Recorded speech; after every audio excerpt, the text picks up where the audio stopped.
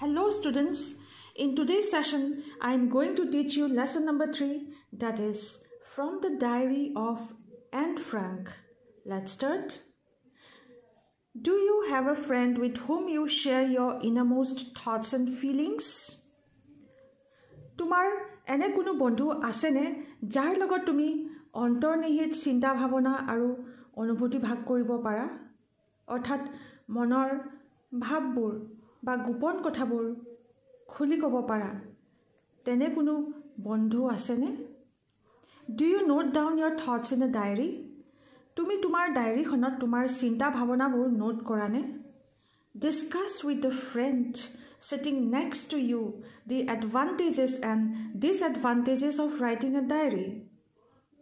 Diary লিখাৰ সুবিধা বা অসুবিধাবোৰৰ বিষয়ে তোমাৰ কাষত বহা বন্ধুৰ লগত আলোচনা কৰা। Now read about a 13-year-old girl called Anne Frank whose diary has become a classic, a useful piece of writing remaining popular over decades. এতিয়া Anne Frank নামৰ এজনী 13 বছৰীয়া ছোৱালীৰ সম্পৰ্কে পঢ়ো আহা যাৰ ডায়েৰীখন ক্লাছিক হৈ উঠিছে। এই দিনলিপিখন এন ফ্ৰেংকৰ দিনলিপিখন বহু দশক ধৰি জনপ্ৰিয় হৈ উঠিছে। এইখন এখন উপকাৰী লিখনি হৈ পৰিছে। এই ছবিখন চোৱা, এয়া হৈছে N Frank. A 13-year-old girl in the Netherlands was given a diary for her birthday on June 12, 1942. 2 days later, she started writing her diary. নেদাৰলেণ্ডৰ এজনী 13 বছৰীয়া ছোৱালীক তাইৰ জন্মদিনটোত 1942 চনৰ 12 জুনত এখন ডায়েৰী দিয়া হৈছিল। দুদিনৰ পিছতে তাইৰ ডায়েৰীখন লিখা আৰম্ভ কৰিছিল। The 13-year-old girl was Anne Frank. Born on June 12, 1929, she was the daughter of Otto H. Frank and her mother was Edith Frank. তাইৰ জন্ম হৈছিল 1929 চনৰ জুন মাহৰ 12 তাৰিখে। তাই অটো এইচ ফ্ৰেংকৰ জীয়েক আছিল আৰু তাইৰ মাকৰ নাম এডিথ ফ্ৰেংক আছিল। The world would not have known her had her diary not been published after her death.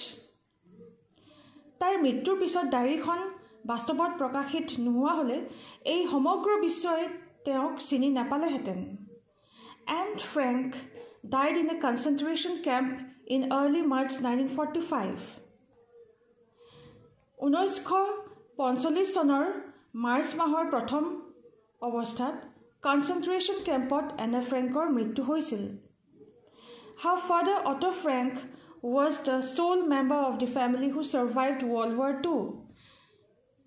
তাইৰ দেউতাক অটো ফ্ৰেংক পৰিয়ালৰ একমাত্ৰ সদস্য আছিল যিয়ে দ্বিতীয় বিশ্বযুদ্ধৰ সময়ত প্ৰাণ ৰক্ষা কৰিছিল। Her father Otto Frank was the sole member of the family who survived World War II. Though she had started writing her diary in the summer of 1942, it was never with an intention of creating a record of her experiences during the World War. This was a way to pass time fruitfully while hiding from the German army in an underground safe house. যদিও 1942 চনৰ গ্ৰীষ্মৰ সময়ত তাইৰ diary লিখা আৰম্ভ কৰিছিল, বিশ্বযুদ্ধৰ সময়ত অভিজ্ঞতাবোৰ ৰেকৰ্ড কৰি থোৱাৰ অভিপ্ৰায় বা ইচ্ছা তাইৰ কেতিয়াও নাছিল। ভূগৰ্ভস্থ নিৰাপদ ঘৰত জাৰ্মান সেনাবাহিনীৰ পৰা লুকাই থকাৰ সময়খিনি কাৰ্যকৰীভাৱে অতিবাহিত কৰিবলৈ মাথো এটা উপায় কৰিছিল। Anne's voice has reached out across continents and generations, and her diary is one of the most important documents of the tragedies of the war. Anne's মাত সমগ্ৰ মহাদেশত আৰু প্ৰজন্ম জুৰি পৰিছিল। সকলো ভৱিষ্যত পুৰুষে গম পাইছিল যে তাইৰ ডায়েৰীখন যুদ্ধৰ ট্ৰেজেডিৰ অন্যতম গুৰুত্বপূৰ্ণ দলিল। On Friday 12 June, I woke up at 6 o'clock and no wonder. It was my birthday. But of course, I was not allowed to get up at that hour, so I had to control my curiosity until 6:45. শুক্ৰবাৰে 12 জুনৰ 6 বজাত মই টোপনিৰ পৰা উঠিছিলোঁ আৰু ইয়াত আচৰিত হ'ব লগা একো নাই। সেইদিনা মোৰ জন্মদিন আছিল। তেতিয়া অৱশ্যই মোক সেই মুহূৰ্তত উঠিব দিয়া নহৈছিল। Then I could bear it no longer and went to the dining room where I received a warm welcome from Muti the cat. সেইকাৰণে মই মোৰ কৌতূহল নিয়ন্ত্ৰণ কৰিবলগীয়া হৈছিল 7:15 লৈকে। তাৰ পিছত মই আৰু ধৈৰ্য ধৰিব নোৱাৰিছিলোঁ আৰু ডাইনিং ৰুমত গৈছিলোঁ, য'ত মূৰ্তি নামৰ মেকুৰীটোৰ পৰা মই উষ্ণ অভ্যৰ্থনা পাইছিলোঁ। Soon after 7, I went to Mummy and Daddy and then to the sitting room to undo my presents. 7 বজাৰ ঠিক পাছতে মই মা আৰু দেউতাৰ ওচৰলৈ গৈছিলোঁ আৰু তাৰ পিছত বহাৰ ৰুমত গৈছিলোঁ মই মোৰ উপহাৰবোৰ খুলি চাবলৈ। The first to greet me was you, possibly the nicest of all. Then on the table there was a bunch of roses, a plant and some peonies, and more arrived during the day. মোক স্বাগতম জনাবলৈ তুমিয়ে প্ৰথম আছিলা। সম্ভৱতঃ সকলোতকৈ ভাল লগা উপহাৰটো তুমিয়ে আছিলা। তাৰ পিছত টেবুলৰ ওপৰত এথোপা গোলাপ ফুল আছিল, এজোপা গছৰ পুলি আৰু কিছুমান পিয়নিজ, আৰু বহুতো উপহাৰ দিনটোৰ ভিতৰত আহিছিল। I got masses of things from Mummy and Daddy and was thoroughly spoiled by various friends. মই মা দেউতাৰ পৰা বহুতো বস্তু পাইছিলোঁ আৰু সময়ৰ সোঁতত বিভিন্ন বন্ধুৰ দ্বাৰা সেইবোৰ বস্তু সম্পূৰ্ণৰূপে নষ্ট হৈছিল। Amongst other things, I was given camera obscura, a party game, lots of sweets, chocolates, a puzzle, a brooch, Tales and Legends of the Netherlands by Joseph Cohen, Daisy's Mountain Holiday, a wizard book, and some money. Now I can buy the meats of Greece and Rome grand. অন্যান্য বস্তুবোৰৰ মাজত মোক camera অবস্কিউৰা দিয়া হৈছিল, এটা party game, বহুতো মিঠাই, chocolates, এটা পাজল, এটা ব্ৰুচ দিছিল, জোচেফ কোহেনে লিখা গল্প tales and legends of the Netherlands, ডেইজিৰ mountain holiday নামৰ এখন উইজাৰ্ড বুক আৰু কিছু টকাও দিছিল। এতিয়া মই দ্য মিথছ অফ গ্ৰীচ এণ্ড ৰোমৰ পৌৰাণিক কাহিনী কিনিব পাৰিম। Then lice came to fetch me and we went to school. During break, I stood everyone sweet biscuits and then we had to go back to our lessons. তেতিয়া লাইজে মোক লগ ধৰি নিবলৈ আহিছিল আৰু আমি স্কুললৈ গৈছিলোঁ। বিৰতিৰ সময়ত আমি সকলোৱে মিলি থিয় হৈ মিঠাই বিস্কুট খাইছিলোঁ আৰু তাৰ পিছত আমি আমাৰ ক্লাছলৈ উভতি গৈছিলোঁ। Now I must stop. Bye bye. We are going to be great pals. এতিয়া মই অৱশ্যে অলপ ৰ'ব লাগিব। Bye bye. আমি আটাইতকৈ মহান বন্ধু হ'বলৈ গৈ আছোঁ। Here is another diary entry dated 20 June 1942. 1942 চনৰ জুন মাহৰ 20 তাৰিখে ইয়াত আৰু এখন ডায়েৰী এন্ট্ৰি কৰা হ'ল. I have not written for a few days because I wanted first of all to think about my diary. মই কিছুদিন একো লিখা নাছিলোঁ কাৰণ মই প্ৰথম অৱস্থাত মোৰ ডায়েৰীখনৰ কথা ভাবিব বিচাৰিছিলোঁ. It's an odd idea for someone like me to keep a diary, not only because I have never done so before, but because it seems to me that neither I nor, for that matter, anyone else will be interested in the unbosomings of a 13-year-old schoolgirl.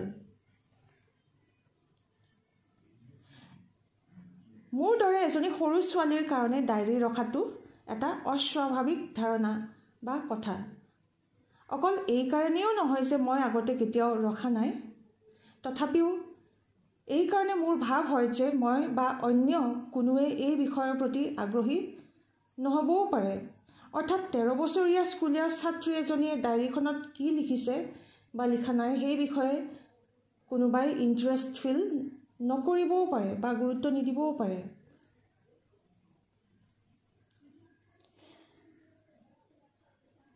Still, what does that matter?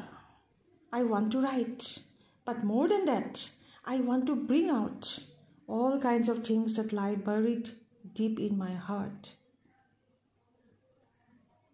তথাপি মই সেই বিষয়ে অলপো care নকৰোঁ বা চিন্তা নকৰোঁ. I don't care about that. কথাটো হ'ল যে মই লিখিব বিচাৰোঁ. কিন্তু তাতকৈও ডাঙৰ কথা এইটোৱে যে মোৰ অন্তৰৰ ভিতৰৰ গভীৰতাত যিবোৰ বস্তু লুকাই আছে বা পুত খাই আছে সেই সকলোবোৰ বাহিৰ কৰি আনিব বিচাৰোঁ বা প্ৰকাশ কৰিব বিচাৰোঁ. There is a saying that paper is more patient than man.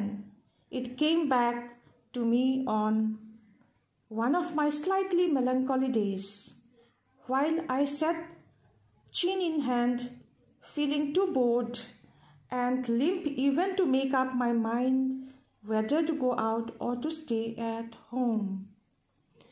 There is a saying that paper is more patient than man. এটা প্ৰবাদ আছে যে কাগজ মানুহতকৈ বেছি ধৈৰ্যশীল. এইখন মোৰ সামান্য অস্বস্তিকৰ দিনবোৰত মোৰ কাষলৈ ঘূৰি আহিছিল যেতিয়া মই থুতৰিত হাত থৈ বহিছিলোঁ, খুব উদাস, আমনিদায়ক আৰু বিব্ৰত বোধ কৰিছিলোঁ. আৰু ইভেন মোৰ মনটো ঠিক কৰিব পৰা নাছিলোঁ যে ঘৰতে থাকিম নে বাহিৰলৈ ওলাই যাম. একোকে থিৰাং কৰিব পৰা নাছিলোঁ. Yes, there is no doubt that paper is patient, and as I don't intend to show this cardboard-covered notebook bearing the proud name of diary to anyone unless I find a real friend, boy or girl, probably nobody cares. And now I come to root of the matter, the reason for my starting a diary. It is that I have no such real friend. Hence this diary. হয়, ইয়াত কোনো সন্দেহ নাই যে কাগজো ধৈৰ্যশীল. আৰু যিহেতু মই এই গৰ্বিত নামটো সহ কাৰ্ডবোৰ্ড আচ্ছাদিত নোটবুকটো কাকো দেখাবৰ ইচ্ছা কৰা নাই, যেতিয়ালৈকে মই কোনো সঁচা অৰ্থৰ বন্ধু, ল'ৰা বা ছোৱালী যোনেই নহওক বিচাৰি নাপাওঁ, সম্ভৱতঃ কোনেও সেই বিষয়ে গুৰুত্বও নিদিয়ে. এতিয়া মই বিষয়টোৰ মূল কথাটোলৈ আহিছোঁ, মোৰ ডায়েৰীখন আৰম্ভ কৰাৰ কাৰণ. এতিয়া মোৰ যে তেনে কোনো প্ৰকৃত বন্ধু নাই, সেইকাৰণে এই ডায়েৰীখন লিখিব লৈছোঁ. Hence this diary. In order to enhance in my mind's eye the picture of the friend for whom I have waited so long, I don't want to set down a series of bald facts in a diary like most people do. But I want this diary itself to be my friend, and I shall call my friend Kitty. মোৰ অন্তৰ্দৃষ্টিত সেই বন্ধুজনৰ ছবিখন বহলভাৱে, বিস্তাৰিতভাৱে স্পষ্ট কৰি তুলি ধৰিবলৈ, যাৰ কাৰণে মই ইমান দিন বাট চাই আছিলোঁ, মই বেছিভাগ লোকৰ দৰে এই ডায়েৰীখনত একাধিক নিৰস তথ্য অনাবৃত সুস্পষ্ট ঘটনা স্থিৰ কৰিব বিচৰা নাই, কিন্তু মই বিচাৰোঁ যে এই ডায়েৰীখনে নিজেই মোৰ বন্ধু হওক আৰু মই মোৰ বন্ধুক কিটি বুলি সম্বোধন কৰিম। No one will grasp what I am talking about if I begin my letters to Kitty just out of the blue. So, albeit unwillingly, I will start my sketching in brief the story of my life. মই যি সম্পৰ্কে কথা কৈছিলোঁ সেয়া কোনেও বুজিব নোৱাৰিব। মই যদি হঠাতে বা আকস্মিকভাৱে অপ্ৰত্যাশিত সময়ত কিটিত মোৰ চিঠিবোৰ লিখা আৰম্ভ কৰোঁ, তথাপিও অনিচ্ছাকৃতভাৱে মই মোৰ জীৱনৰ সংক্ষিপ্ত বিৱৰণ অংকন কৰিব আৰম্ভ কৰিম। That's all for today.